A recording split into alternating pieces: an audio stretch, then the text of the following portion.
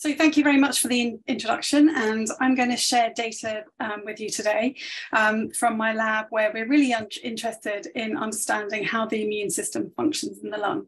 So I'm a basic scientist, and I like to understand how things work. And if we think as an immunologist, then the immune system has a really hard job to keep our lungs healthy, in that every time we breathe in, we have lots of particles, some microscopic, some bigger, in the air that we breathe. And while the immune system is really poised to try and detect whether we are breathing in viruses or bacteria which may cause disease, there are other things in those in our breath, such as pollutants or pollens, dust and animal hairs, which the immune system has to ignore. So it's this distinction between responding very quickly and efficiently to viruses and bacteria to prevent disease, whilst largely ignoring everything else in our inhaled breath, is something that we're trying to understand. So the immune system in the lungs is complex, in that there are a number of different immune cells that are recruited to the lung when there's in response to danger signals. But there's also a whole lot of immune cells which are resident within the lungs. So that's their natural home. So we're really interested in how those recruited sort of transient immune cells, as well as the resident immune cells, interact with the cells that make up the lung structure, and particularly these cells called epithelial cells, which tend to line the airways, so that our breathing tubes. We know that when we breathe in, air comes in and then it's distributed through the lungs. And we're really interested in those, in the interaction between these resident lung structural cells as well as these immune cells. And we know that these interactions between cells are really influenced by what's going on within the body. And so we know that the genetics of an individual, as well as the environment where you live, really affects immune responses. And the nutrition, so whether we have a high fat or a high fiber diet, our drug use or history. So if we've got a history of taking lots of courses of, say, inhaled corticosteroids or antibiotics, and then the exposure history. So how many infections we've had, whether we've had lots of different infections, particularly through childhood, and then also exposure to allergens such as house dust mite or other animal allergens. And then in particular, then we know that the immune system changes across age. Our responses to different stimuli is very different in early life, so in childhood, and then across the life course, changing again when we age. But we also know that the very local immune interactions are important. So where the cell is located within the lung and who it's next to. And so I just want to, I thought it'd be useful to try and share with you some of the ways which we're trying to actually look at those interactions and assess how important they are. So my lab has a very translational approach. So we work really closely with our clinical colleagues across lots of different trusts, in particular the paediatricians led by Sejal Siglani, Phil Molyneux, and Pallav Shah and Elsie Salman. And we're really interested in immunity in the lungs across the life course. So with our paediatric colleagues, then we look at the cells and lungs of children who have severe asthma, and then adults who also may have had lifelong asthmatic disease. And we're really interested in immune regulation and then tissue repair, so how the lungs recover from inflammatory episodes. And in conjunction with that, we also use a range of different cell and mouse models that allow us to form mechanistic experiments. And by that, I mean that we are able to change things. So we can block pathways. If we identify something in the human tissue, we can sort of block it and see whether it's important or not. We can label particular cells to see how they move and change. And we can also manipulate the diet or the genetics or the microbiome of the mouse just to change things and see how that's important. So particularly we've been looking at different ways to image those interactions. I know that patients can have CT scans, but that doesn't give us very deep cellular resolution. We can look at histology, looking at tissue sections, but again, it's difficult to get 3D resolution. And so what we've been doing is looking at precision cut lung slices. And these are lung slices which are cut thicker, and they allow us to actually image in a 3D orientation, so we can look at the interactions of a number of different cells together. So if we think of the lung here, this is we can section through a lobe of this lung, and here is one lobe of a mouse lung. And you can see that we've stained the blood vessels pink, and this airway here is in green. And this is just a cross section of one of these breathing tubes that's going into the airway, and we can see all the way through the lung itself. And then we can stain for different cells. So here we've stained leukocytes, so cells of the immune system, in red, and then the smooth muscle is in blue. And you can see here that we can pick up the airways, the breathing tubes, as well as blood vessels. And then we can look at those and see how they change during disease. So here, this is just we can use a mouse where we tag or label cells in the mouse different colors. And here we've labeled all cells that produce matrix. So this is the kind of tissue structural scaffold in green. And then we've exposed these mice to house dust mite, which obviously is a very common allergen. And here the smooth muscle cells are blue. And then the collagen cells, this is the evidence of tissue repair, are green. And then we can layer on things like immune cells here showing up in red. And this just allows us to orientate where things are in the lung and then look at those interactions and assess between the different types of cells in different parts of the lung, and then make estimates of how they change during the course of disease. We can look at early in disease, and then we can look at later in disease. And then we can try and disturb these interactions and see if it helps in terms of tissue pathology. And so we can, I said that these red cells were immune cells. We can look at the markers on the surface of these cells and try and identify whether they are of a particular immune subset. So we know that eosinophils are really important in asthma, and we can look at how many of these red cells are eosinophils, or other cells like neutrophils, which tend to be involved in infections. And we can look at where they're located within the tissue and count them after exposure to house dust mite. And so particularly at the moment, we're focusing on these green cells, which are the cells that express collagen, the tissue scaffold structure, and we want to know how that affects then the phenotype or the type of immune cells that are there. These tissue sections are in the cells within these thick lung slices are not actually dead, they're still alive. And so we can actually look at dynamic movement. And here this just shows a short video where this is an airway, so a breathing tube next to a blood vessel. And here we were looking at the cell movement of the red cells, the green cells versus blue cells. And we identified the speed and how far that these green cells moved. And that allowed us to make conclusions about what those cells were actually doing in the lung during an asthmatic reaction. So in short, then we're looking at these the changes during an immune reaction.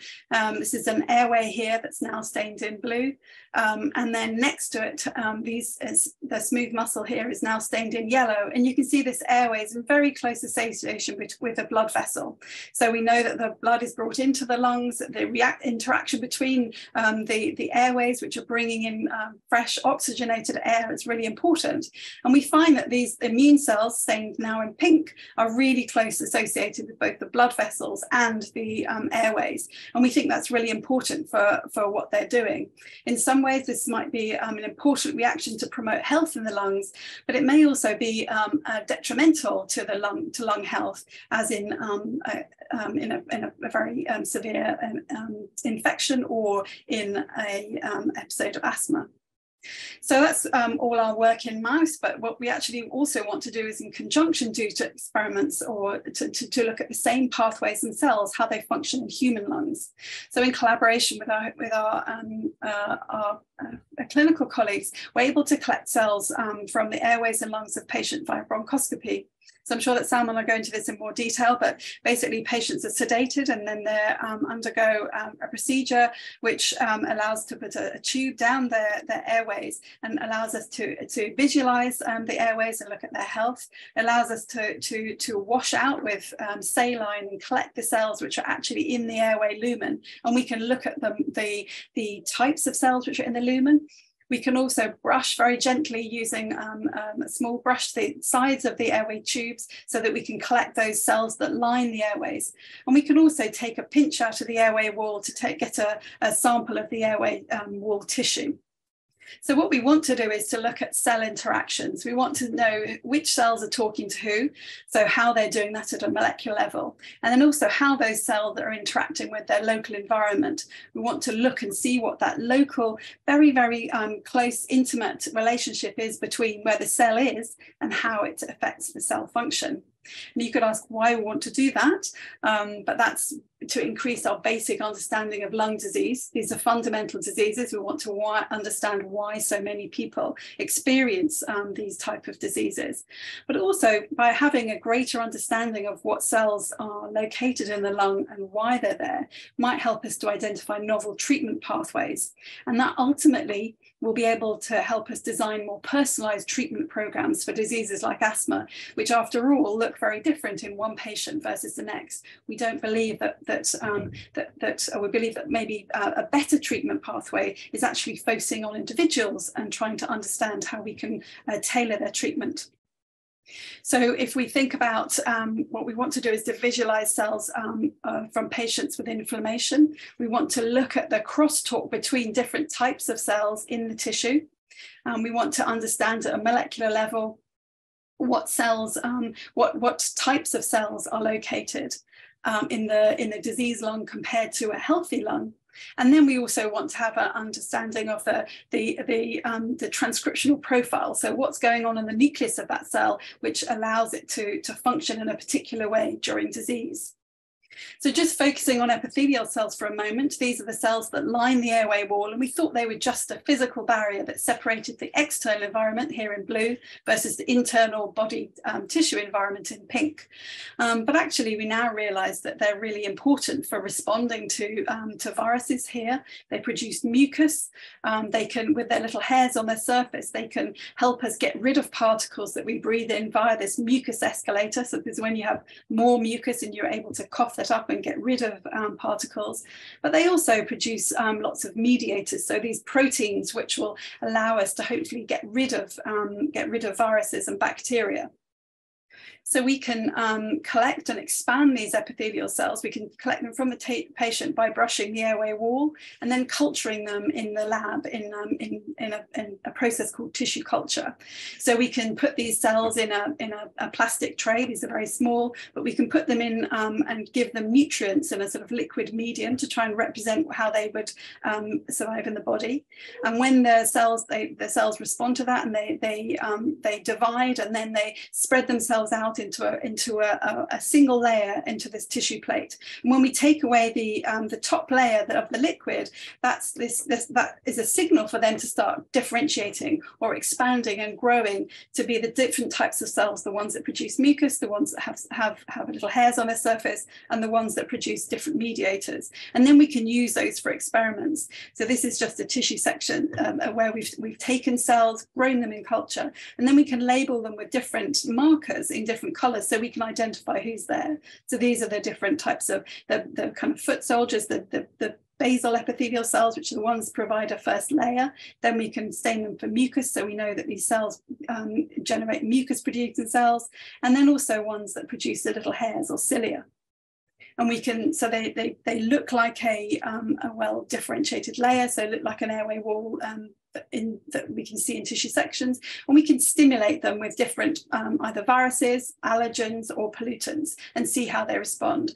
And this is just a study we did recently comparing epithelial cells from pediatric patients and how they responded to either influenza or to SARS-CoV-2, just to see how and why children didn't get as severe responses to during COVID-19 to adults. And then we can cut other, a newer technique is to section through a section to look at, this is a human precision cut lung slice where we can look at the resident macrophages, the kind of phagocytes or cells that patrol the airways, and the local epithelial cells. And we're able to now look at within a particular biopsy and look at, and by staining it and then taking those cells, we can look at genes in individual cells in a particular area of the lung, and to get an idea of how these vary during different diseases. And just right at the end, at the moment, I said we wanted to look at different immune cells within the lung. There's lots of different immune cells, and we had been restricted to maybe only looking at 3 or 4 in one tissue section at a time. But novel imaging methods now let us look at up to 35 different markers. So we're able to identify cells in really high resolution to try and understand even the subtypes of individual immune cells and how they might vary in different lung disease. This is just comparing interstitial lung disease with asthma, although we can still see there's an epithelial stains in blue and pink, we can see that there are various different aspects of that that's changing. Unfortunately, our eyes can't see 37 colours at once, so we kind of have to build up a kind of multiple image of what cell is there. But we can stain each cell with all these different, each tissue with all these individual markers, and then it will allow us to make calculations of which cell is talking to another cell and how that might relate to disease phenotype. And there's my very last picture is that the one particular aim we're making at the moment is to try and look and see how nerves change in the lungs after severe asthma. And so here we've just labelled the nerves in red, and the airway cells are in here in green. You're looking down a breathing tube. This is air, and this is the lung tissue section. All the immune cells are stained in blue, but I think you can see that the neurons or the nerve cells are actually in really close contact with the epithelium and actually reach through it into the outside environment. And we think this may be why people get irritated and cough, and they maybe get worsened asthma in times when there's higher pollution. And we want to look at that at a molecular level to see if we can try and prevent it.